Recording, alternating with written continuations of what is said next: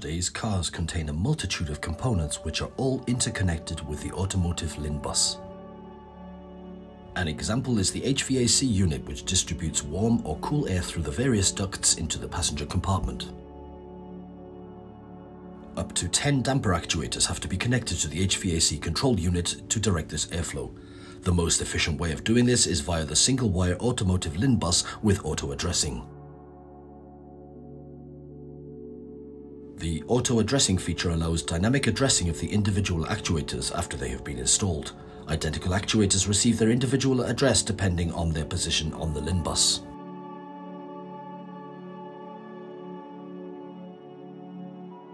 This demonstration shows 10 identical Micronas HVC4223F LIN motor drivers connected to the bus master in the background.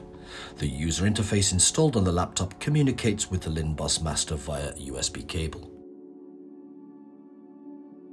LIN auto-addressing is implemented in the following way. After power up of the LIN cluster, all devices have the factory default address.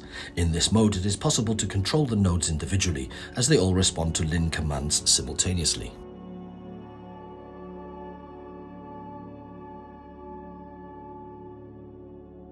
For auto-addressing, all nodes are instructed to enter a special bus shunt mode, which makes it possible to identify the last node in the chain and assign it an address.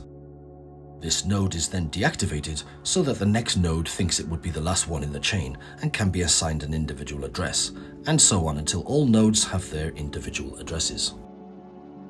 Now each node can receive individual instructions, such as display a different number on the LED or move the air flap to a certain position.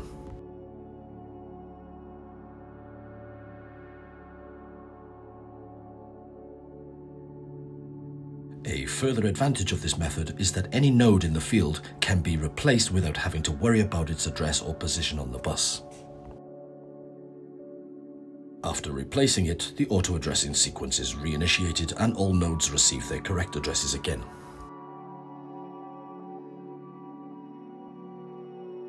Using auto-addressing gives our motor controllers maximum flexibility for the scaling of HVAC systems to different car models and replacing components in the field.